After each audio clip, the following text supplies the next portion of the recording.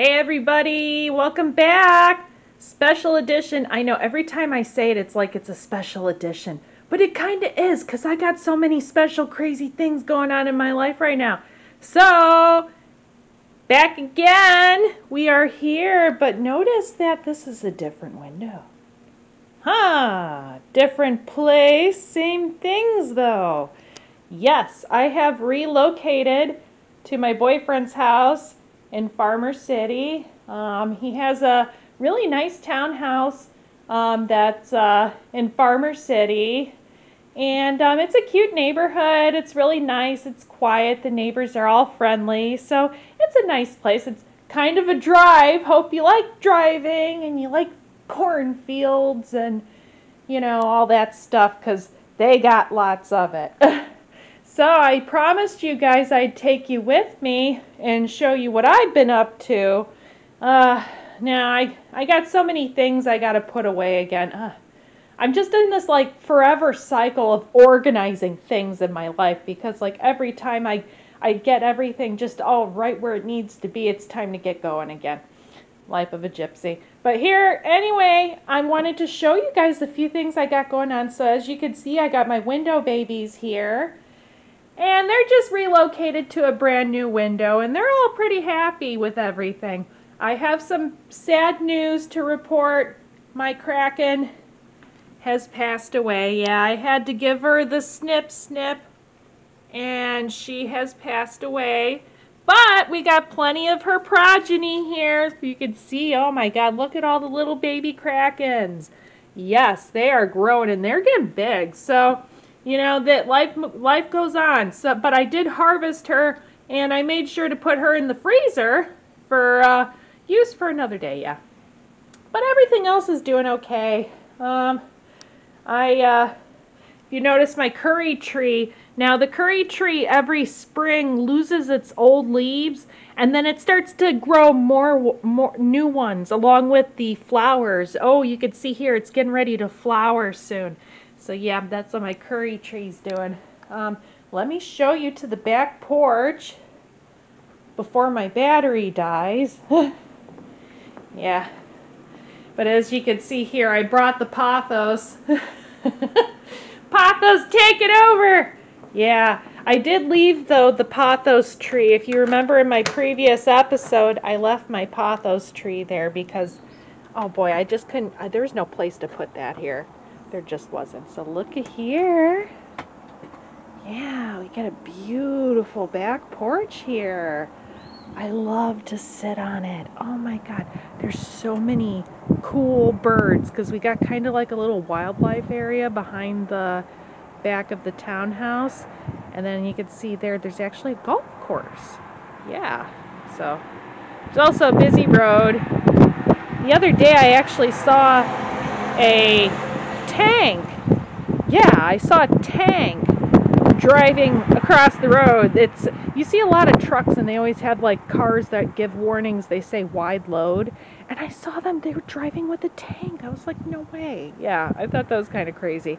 Anywho, so I got pretty busy on the porch here. I wanted to show you guys, look at these buckets. So, as I mentioned in the last episode, Margaret, she's a pretty awesome lady. And you know what? We go on hikes together. She's a really fun person to be with. I like her dog Mesa too. And she gave me these buckets that she got. And yeah, I was able to put holes in the bottom of them, and I planted things in them. So I planted some tomatoes over there in the corner going up the side, as you can see here with the trellises. I made sure to tie everything. I'm going to be honest, like Farmer City, Central Illinois, the winds are nuts here. Like, I thought Kankakee was intense, and Kankakee's kind of like halfway between Chicago and Farmer City. But I gotta tell you, the further down you get, the squirrelier the winds get. It's like, it's just more like da da da da da da da da da da, and you can kind of see why. And not gonna lie, I think they're playing with the weather. I think that they're totally playing with it and they're making it worse. So it's kind of like wind on steroids here. Yeah, so I just make sure to tie down everything. I tied the buckets, I tied everything, so yeah. truck. But, you know, life goes on. We keep going. So look at this really neat thing I got. Oh my God, I love this thing. You know, so I bought this over at the Menards, and I'm really happy with it. It was really easy to put together. It's only got like just a few pieces, and then it comes with this burlappy thing, and then you just fill it with the dirt. And I bought straw. I gotta say, you gotta buy straw when you plant seeds. It's just, oh, what a difference. You know, it just really kind of, it keeps everything nice and moist, and it stops the ground from losing all that moisture, and it really helps. It kind of gives like cover. I noticed like the seeds, they kind of you know, they almost kind of recover from things a lot better. You can see here, look at my turnips, my Japanese turnips here. Those were actually the first ones to start sprouting. So I did like a circle of some Japanese Mikado turnips. Now, all my spring babies, honestly, for the most part from the other place, died, or they've been eaten. Yeah, look at what happened though. See, I got to tell you, like, the difference when you take a thing that you've been growing inside its whole life and then you stick it outside. Not happy. Oh God. So you could really see here now, this guy was super happy in my grow room, but the moment I put him outside, now we haven't had any frosts lately. This is just wind damage, honestly, no lie, I really think. And you know, it's like, I mean, there's really nothing I could do about that. But then again, you know what I noticed? See, that one that was grown in the greenhouse not doing so good, but look at this baby here. If my camera can find it. Okay, right here. So now I got one growing here. Now this baby, this tomato baby is fine. He's younger, he's stronger, and he's more acclimated to the weather. So in all honesty, I think probably if you're going to be growing from seed, it's almost better to just start as early in the spring as you can outside, so it's ready to handle any kind of thing that might happen. Because these guys, they just, I don't know, they couldn't take it. I'm hoping they live, but if they don't, you know, whatever. I planted some other stuff, but you could see here, well, I still have a bunch of other, this is going to be mostly my, I wanted an herb garden, so I just, no lie, every herb you could possibly think of, I planted it all of it. I just want, I want everything. I just want everything. So, and then I got here my radishes going on here, and I just added some carrots to kind of grow in the empty spaces, but all in all, it's going pretty good. And then I got some extra buckets there, so, you know, I want Aaron to garden too. Why should I get to enjoy everything? So I gave him some extra buckets so he could find some plants at the store maybe, because he likes peppers and things like that, so the perfect porch for it. So yeah, he'll be picking out his peppers. I also got a couple buckets here that I'm going to be growing some yellow squash. Yeah, I've been watching videos on how they trellis up the yellow squash, and I definitely want to try that. So I'm going to give that a try, and yeah, that'll be a future episode. Oh, look right there.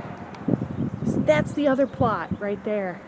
You know, I was kind of bummed thinking about like, oh, I'm gonna go to a place and rent, but then at the same time, it's like, well, hey, look at this. Like, I get a garden plot. So let me see if I can zoom in. Yes. Yeah, there it is.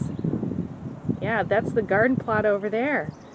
Let me get back over there, and I want to show you guys the new garden plot that I got over there. We got lots of baby springlets, and we got, oh, the spinach is doing really great because we had a bunch of cool nights, so the spinach is doing fantastic. And we got some lettuce there, so I will meet you guys over there in just a sec. Guys, welcome outside. So, wanted to show you the front of the house because, you know, as I'm my typical style, it's not enough to do the back, so gotta do the front too. So look, as you remember, my butterfly, yeah, I put some really pretty flowers in there. Look at that. Oh, those look so happy. And then you can see here, I got started on babies. Look at all the babies. Got babies everywhere. Yeah, look at that. I planted some Elysium. It said it was called Elysium around the bottom of the pot, and then I put some in the front here, in the front of the pot. And I did gladiolas. Look at those. Look at those little spears sticking up. Look at that. Gladiolas. Alright.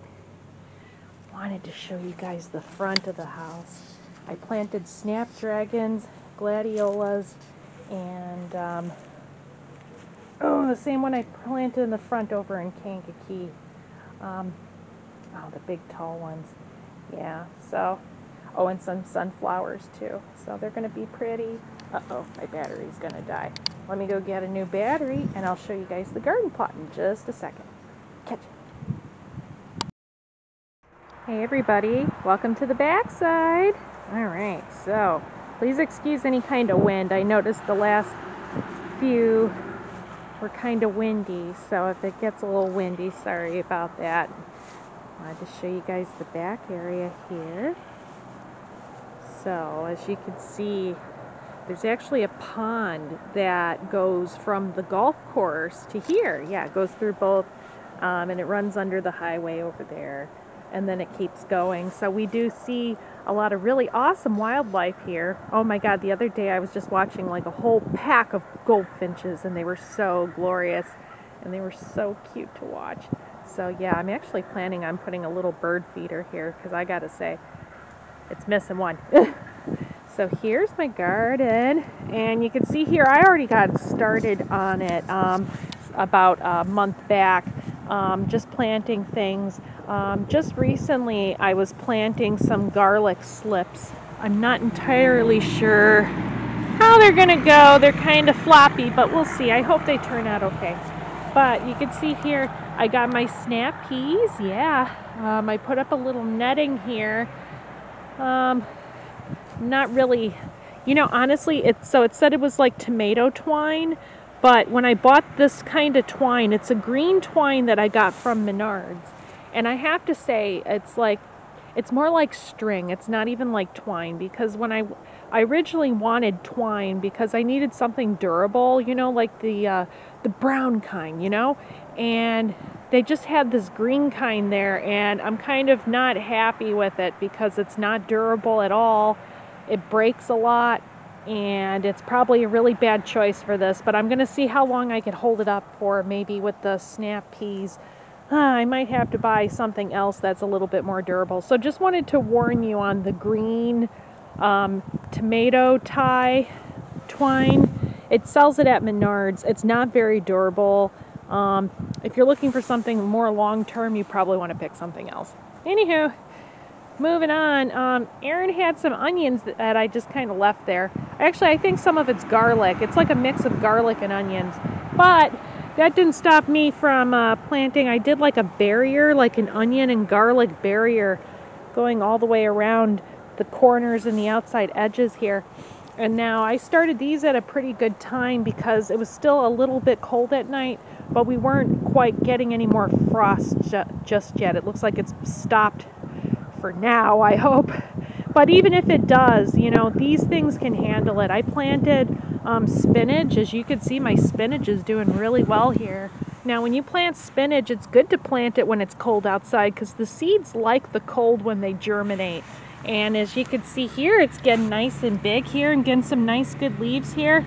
I might be, I'll probably be harvesting these pretty soon. Well, actually, I gotta take a little one right now.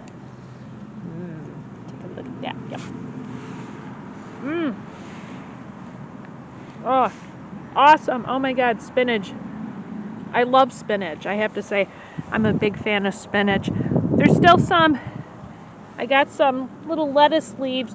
Now, I tried to add my transplants here some time ago, about a month ago, but it didn't turn out so well. I have to say, I really learned my lesson when it comes to using straw and planting seedlets, because I didn't use any, and I tell you, they didn't do very well. Almost everything died. Some stuff still lived. As you can see here, this beautiful purple leaf lettuce. Look at that.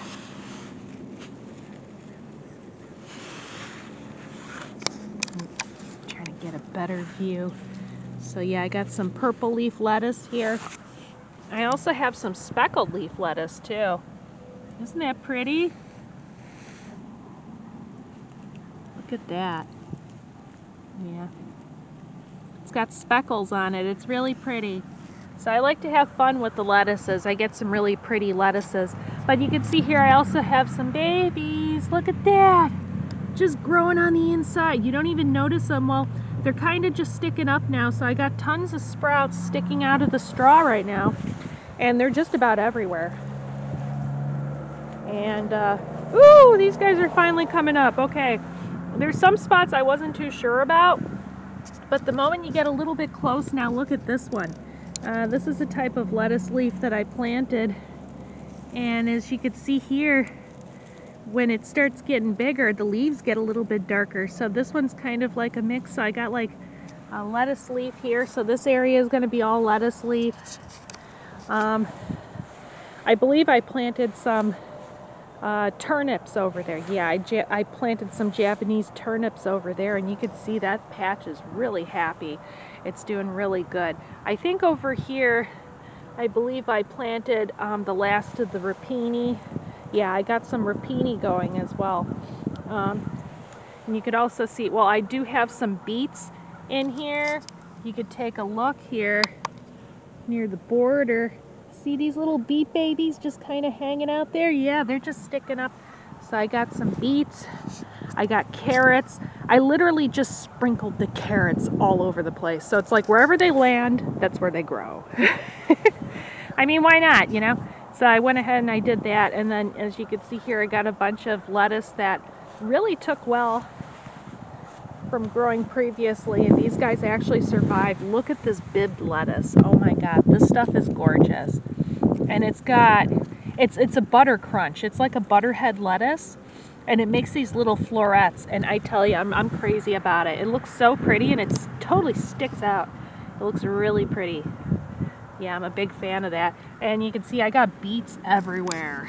Yeah, we're gonna go beet crazy all over the place because, you know, why not? Just because. I planted some potatoes around the corner because they were growing out of the eyeballs. Yeah, they were in my kitchen. If you ever got potatoes in your kitchen and they're starting to get old, plant them. Give them a second chance. Let them make some more potatoes for you. Yeah, so I planted some potatoes around the corner here. This is kind of dug out because there's a little piece that's broken, so Aaron wants to fix that later. So we're just kind of leaving that open. But in the meantime, it doesn't stop me from growing. So I just keep growing and growing and growing. Oh, and I also have some bok choy over there too. So, and you can see here my mountain of beautiful snap peas. Oh, look at these guys. I got an army of snap peas. Yeah. So that's my garden outside. So, you know, it's looking promising. I'm pretty excited about it. And, you know, again, like I said, when you plant as many things as I do, if something doesn't work, you just enjoy something else. So wanted to show you guys my garden and just to kind of give you an update, you know, and things are going pretty okay. So, you know, we're just taking it one day at a time. Just keep growing. See you guys again on the Garden Muse.